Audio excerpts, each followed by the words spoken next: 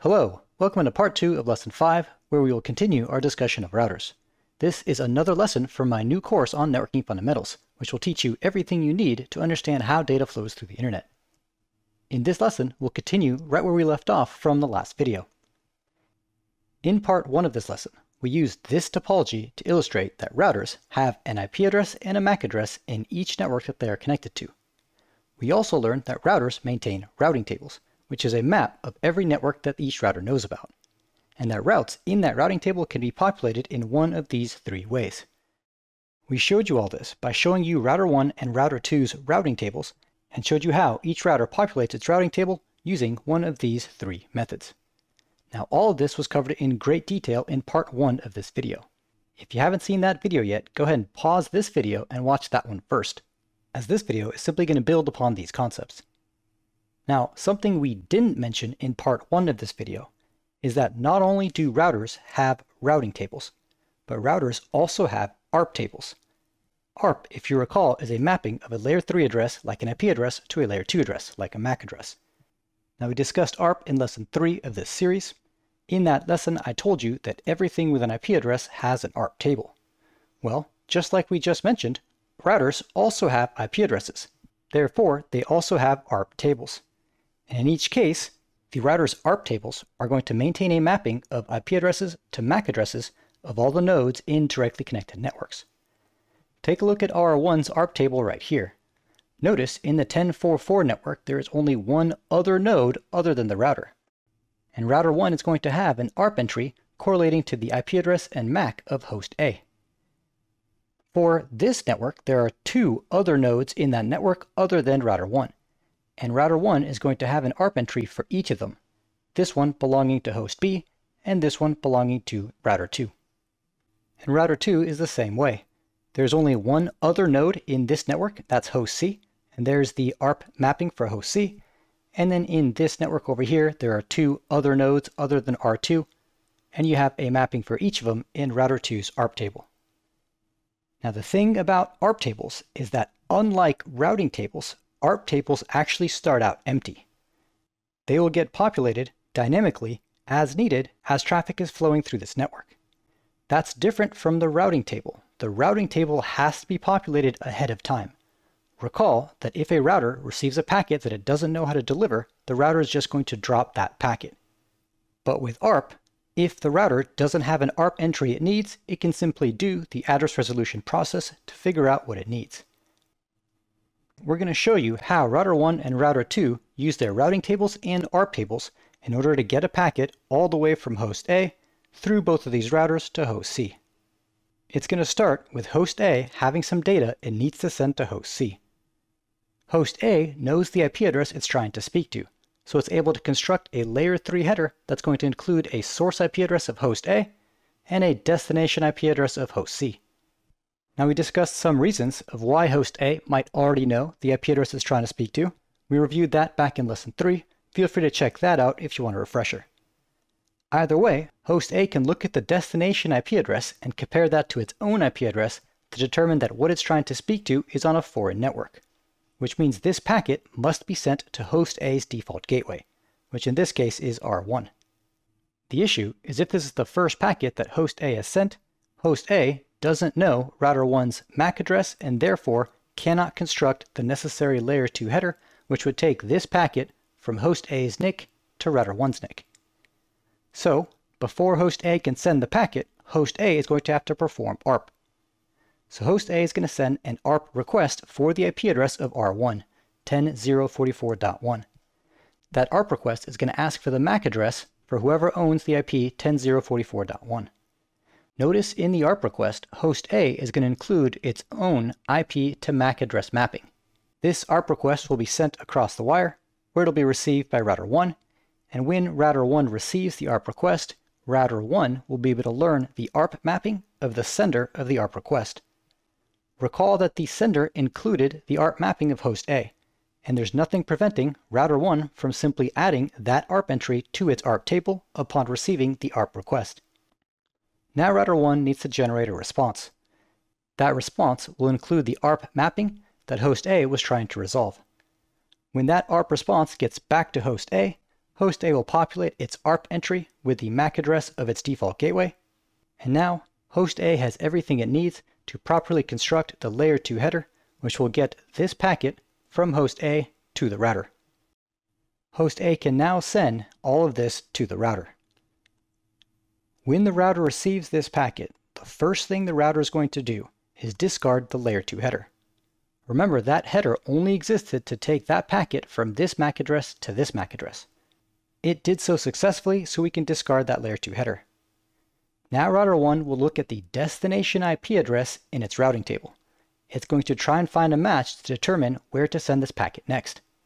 It'll see that there's a match right here, which will tell router 1 that the next hop for this particular packet is the IP address 10.0.552, which is router 2's IP address. Now, router 1 needs to construct a layer 2 header, which will take this packet from this MAC address to this MAC address. The problem is at this point, router 1 does not have an ARP entry for the IP address 10.0.55.2. Therefore, router 1 cannot construct the layer 2 header as necessary, which means router 1 is going to have to perform the address resolution protocol. Router 1 will send an ARP request for the IP address 10.0.55.2. Just like before, the ARP request includes the sender's ARP mapping. This is going to allow R2 to learn the ARP mapping of the sender of that ARP request. Upon receiving the ARP request, R2 will learn that something with the IP address 10.0.55.1 has the MAC address EEE3. Now, R2 will generate an ARP response. This ARP response is the ARP mapping that router 1 was trying to discover. When router 1 receives this ARP response, router 1 will be able to complete its ARP entry, and therefore able to create a layer 2 header, which will get the packet through to the next hop.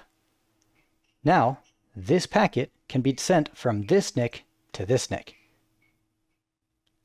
Once it gets there, router 2 is going to receive the packet and discard the layer 2 header. Again, that header only existed to go from here to here. Then, router 2 will look at the destination IP address in the routing table to try and determine what to do with that packet next. It'll find a match right here, indicating that this packet needs to be delivered out the left interface. Since router 2 is now delivering this packet through a directly connected route, it knows that this is actually the final hop for this particular packet, because the destination exists in a directly connected network. So router 2 will need to construct a layer 2 header, which will take this packet from router 2's NIC to host C's NIC. But just like before, router 2 currently does not know host C's MAC address, and therefore cannot create the layer 2 header. Router 2 is going to have to send an ARP request to resolve the layer 2 address for host C. This will follow the same process we've already outlined. Host C will learn the MAC address mapping for router 2 by receiving the ARP request from router 2. This will be useful for the return traffic back to host A. Then host C will generate an ARP response. This ARP response is going to include the ARP mapping that router 2 was trying to resolve. Once router 2 receives the ARP response, it'll populate its ARP table with the appropriate MAC address, and then it can finally create the appropriate layer 2 header to get the packet to host C. When host C receives this packet, it's going to discard the layer 2 header.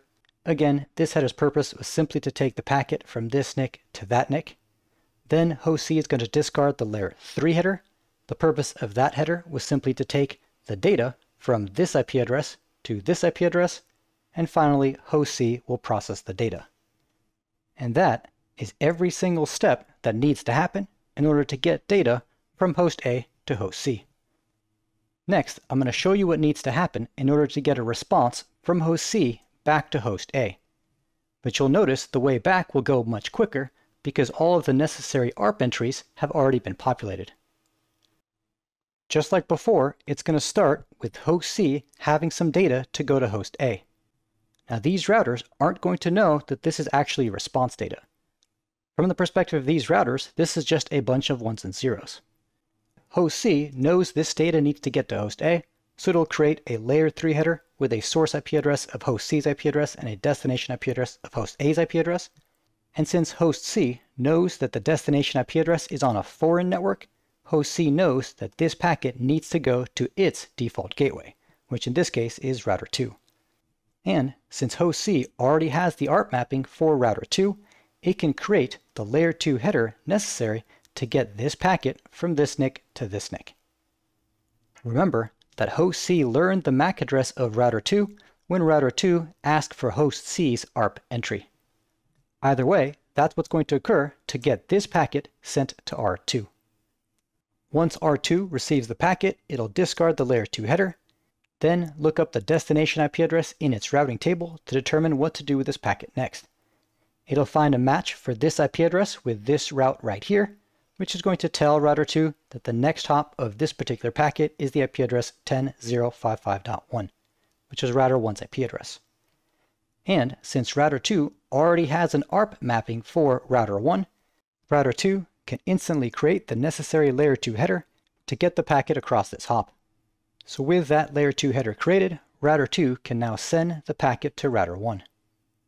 Once it arrives to router 1, again, router 1 will discard the layer 2 header and then look up the destination IP address in its routing table. It'll find a match for this route right here, which tells router 1 that this particular packet needs to be delivered out the right interface to its final hop. And since router 1 has the ARP mapping for the IP address 10.044.9, router 1 is able to construct a layer 2 header which will get the packet across to its final hop. This will then allow router 1 to send this packet to host A. Once host A receives the packet, host A will discard the layer 2 header, then host A will discard the layer 3 header, and finally host A will process the response data. And that is everything that occurs to get the response data from host C all the way back to host A. And that wraps up the major ideas I wanted to communicate to you in this lesson. The main takeaways are understanding how the routers are going to use their routing tables and their ARP tables in order to forward packets across a network. But before I let you go, there's still one last thought I want to leave you with. Everything we did between router 2 and router 1 in order to move data from host C to host A would repeat for any amount of routers in the path. In each case, every router in the path would look up the destination IP address in their routing table to determine the next hop IP address, and then construct a layer 2 header with the appropriate MAC addresses to get the packet across to the next hop. If for whatever reason a router doesn't know the destination MAC address, that router will perform ARP as necessary. These steps are the same steps we just illustrated to get a packet from router 2 to router 1. But those same steps would also occur if there were many other routers in the path between router 2 and router 1. What we just illustrated essentially showed you how a packet gets from host C all the way through to host A, whether host A is on the other side of 2 routers, or 5 routers, or the other side of the internet. In fact, the internet is really nothing more than just a series of routers that are handing packets off between other routers. And with that, we finally wrap up our discussion on routers. The main takeaway is understanding the process that every router will follow and how the routers will use their routing table and their ARP tables to move packets along. I hope you enjoyed this video. I want to thank you for watching, and we'll see you in the next one. Hey YouTube, I hope you enjoyed that free lesson. I'm releasing this content for free to see how much interest there would be in a full Networking Fundamentals course taught in the same practical networking style. If you want the full course to be created, you have to help me out by spreading the word about this free module. If this content gets enough attention, I will definitely create the full course based upon your suggestions for what you want in a Networking Fundamentals course. Besides, I'm sure you know someone that would also benefit from learning how data flows through the internet, so you'd be helping them by sharing these videos. You could also further help me out with the YouTube algorithm by liking, subscribing, and leaving a comment below. I would appreciate it greatly, and I read and respond to every comment. Otherwise, feel free to join fellow learners and fans of practical networking on Discord. The invite is available at pragnet.net/discord. Thank you for watching, and we'll see you in the next video.